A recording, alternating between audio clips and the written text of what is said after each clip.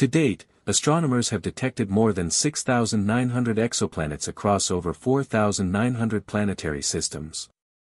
These alien worlds, scattered across the cosmos, stir both fascination and frustration. While the discovery of potentially habitable planets inspires dreams of exploration, the crushing reality is that these celestial neighbors remain frustratingly out of reach. The vast distances separating us from these distant worlds represent one of humanity's greatest technological challenges. However, the story doesn't end there. In a twist that sounds straight from the pages of science fiction, scientists and engineers are now working diligently on revolutionary propulsion technologies that could one day make interstellar travel a reality. The most tantalizing of these prospects comes from a concept lifted directly from the world of science fiction, the warp drive. Immortalized by the Star Trek franchise, the warp drive has long been a fictional solution to the problem of faster-than-light, FTL, travel. But could this fantastical idea actually become a reality? Recent studies and experiments suggest that it just might be possible. Experts have now presented a sensational concept that brings the notion of warp travel closer to the realm of science than ever before. At the intersection of classic science fiction and cutting-edge research lies an astonishing conclusion: under certain theoretical frameworks, warp travel is not only plausible, it may even be achievable. For those less familiar with Captain Kirk and the USS Enterprise, the basic premise of the warp drive involves manipulating the very fabric of spacetime. Instead of propelling a ship through space in the traditional sense, a warp drive alters spacetime itself, compressing it in front of the ship and expanding it behind. This distortion creates what's known as a warp bubble, within which a spacecraft remains stationary relative to its local frame of reference while surfing a wave of spacetime. This means that the ship can effectively travel faster than the speed of light without actually violating Einstein's theory of relativity.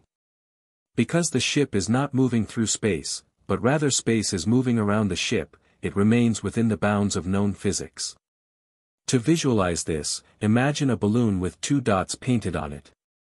As the balloon inflates, the dots move away from one another. If we could locally compress and expand parts of the balloon, we could bring the dots closer or farther apart at will, without actually moving the surface itself. In this analogy, the spaceship is like one of those dots. It stays in the same local space while the spacetime around it is stretched and compressed. This method allows for hypothetical travel at speeds far exceeding that of light, at least from the perspective of an outside observer. The theoretical groundwork for this idea was first laid over 30 years ago by Mexican physicist Miguel Alcubierre. In 1994, Alcubierre proposed a mathematical model, now famously known as the Alcubierre drive, that allowed for warp travel through a controlled distortion of spacetime. According to his equations, a spacecraft surrounded by a ring of exotic matter with negative mass could create a warp bubble and travel at up to 10 times the speed of light. However, the model came with a massive catch: the need for negative energy, a hypothetical substance that may not even exist in the real universe. Moreover, generating the required amount of energy would be a Herculean task. The energy equivalent to the entire mass of the planet Jupiter would be needed to create a single warp bubble, placing it far beyond our current technological capabilities. Still, the Alcubierre drive remains a cornerstone of warp drive theory. Alcubierre suggested that exotic matter with negative mass could counteract gravity and shape spacetime in the desired way. However, negative mass has never been observed in nature and contradicts our current understanding of matter. Because of this, the concept remained more of a theoretical curiosity than a viable engineering blueprint, until now. A recent breakthrough by a research team led by Jared Fuchs at the University of Alabama in Huntsville has reignited the warp drive conversation. Published in the journal Classical and Quantum Gravity, their study outlines a new design that entirely sidesteps the need for exotic negative energy. Known as the constant velocity subliminal warp drive, this model proposes a system that adheres strictly to the principles of general relativity while still enabling faster than conventional speed travel.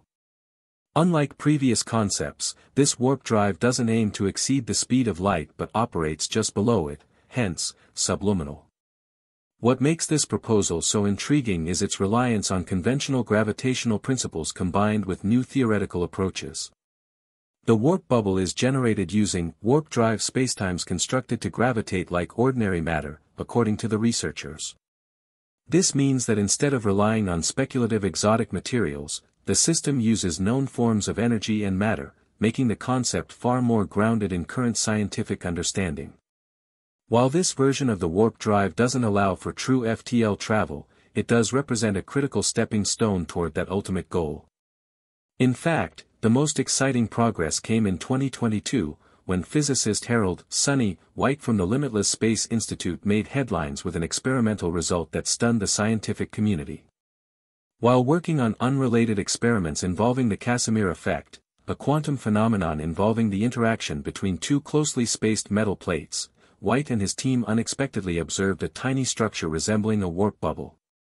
Though minuscule and weak, this bubble shared the predicted ring-shaped structure and exhibited properties similar to those described in Alcubierre's model.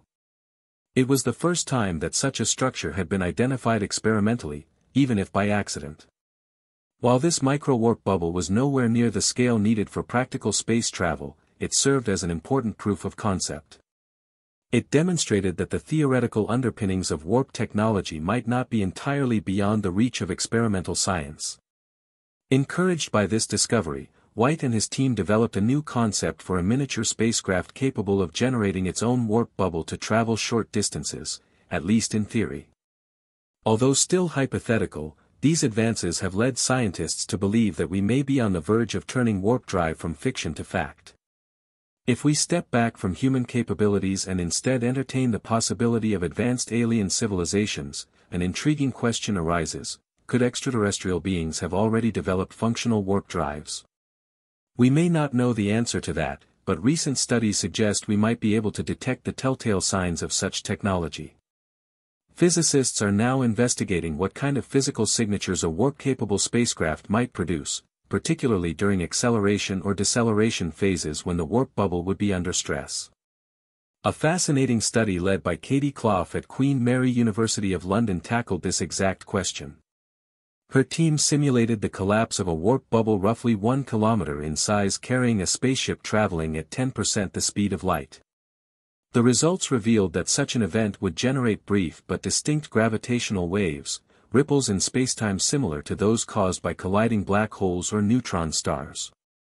However, unlike those cosmic collisions, the frequency of the warp bubble's signal would be about 300 kHz, unfortunately just outside the range of current gravitational wave detectors. The good news? Technology capable of detecting higher frequency gravitational waves already exists.